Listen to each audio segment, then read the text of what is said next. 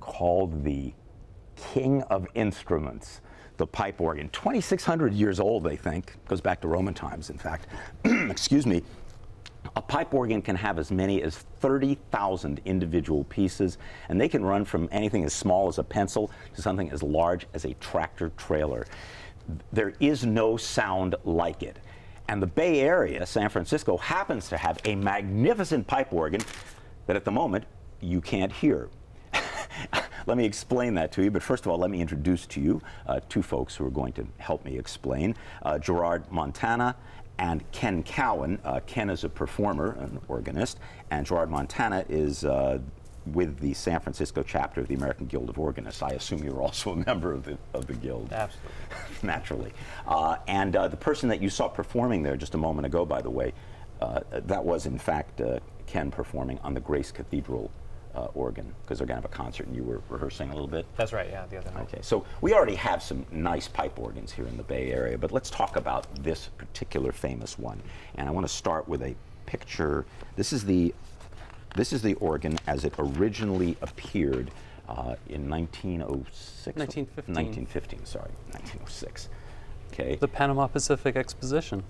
And it was just built as a display, I mean as a performing organ, obviously. It was very popular at the time. Many, many people came to hear the organ. It was a huge... Where was it? It was in the special auditorium that was built specifically for that instrument for concerts. How big was it? Well, it was one of the largest instruments in the world at the time when it was built.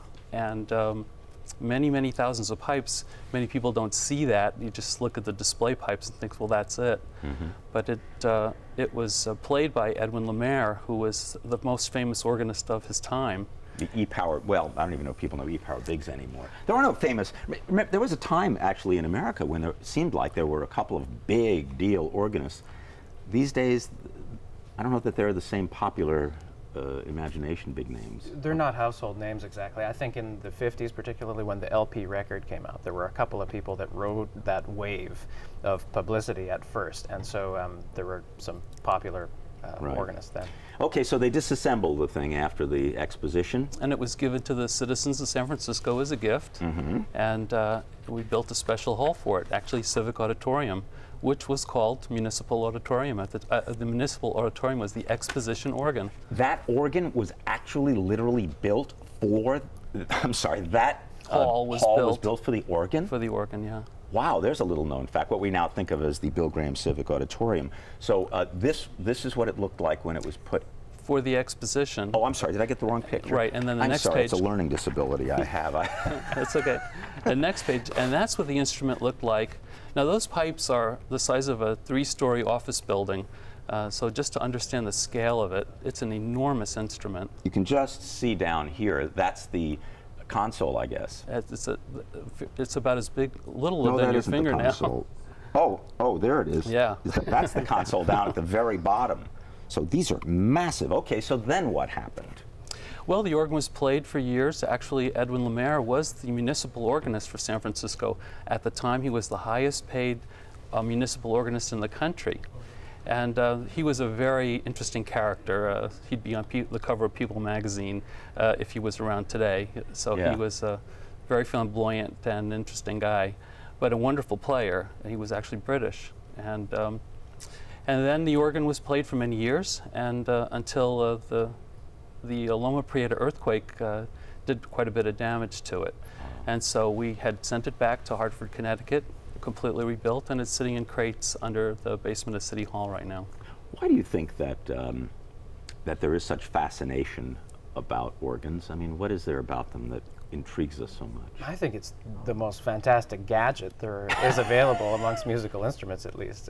That's where it starts. Also, just the palette of tone color that's available. You can go from a whisper to a roar in a second. Yeah, let's go ahead and. I'd like to listen to this for just a moment. What are you performing here? Oh, it's a clip of a Wagner transcription, the Prelude to Die Meistersinger.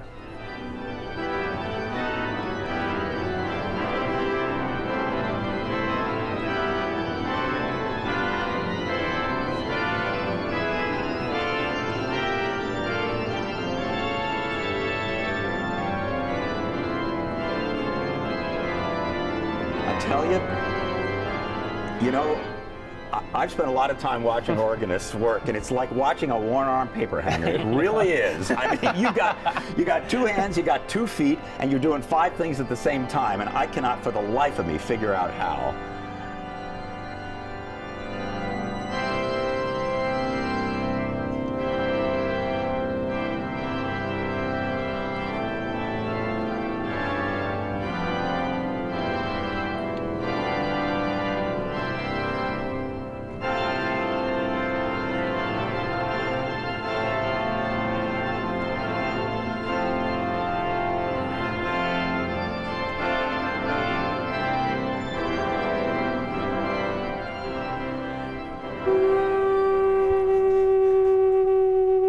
So this is an example of one of the pipes, and the variety of pipes. So these are metal pipes, but you also have woodwind type pipes, which woodwind type pipes, which actually simulate different types of sound. So it's a flute sound. Mm-hmm. And all of these different pipes operate with air being pushed through the bottom. Obviously, not a person running around down there. Blowing into them as I was. So you got a big job ahead of you, putting all these in a place where they can all be controlled by one guy like him. What's going on with that? How are you doing that? Well, each pipe is handmade, and each one is a different size. Mm-hmm. And then they all have to be tuned and voiced. And how much money is that going to cost us to get our organ back? Well, it will be expensive, and we are looking for some very rich people to help us with that, because it is going to take quite a bit of money. But you're also raising money. That's right. And so that's why we have them here. No, not just to talk about this magnificent organ, but also tell you about an event that's taking place where you can not only enjoy the fabulous sounds of an organ being performed by Ken Cowan at Grace Cathedral, and they do have a magnificent pipe organ as well. Today at 4 p.m., it's at Grace Cathedral.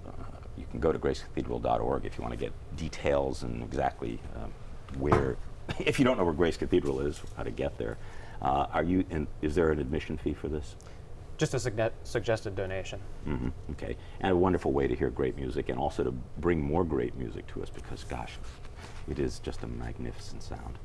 Thank you both. Can we probably have to go back to Marty and Isabel, right? But could we go out with like a little music in the background? Do you think you could get that playing just so we can hear a little bit of Tannhäuser in the background here?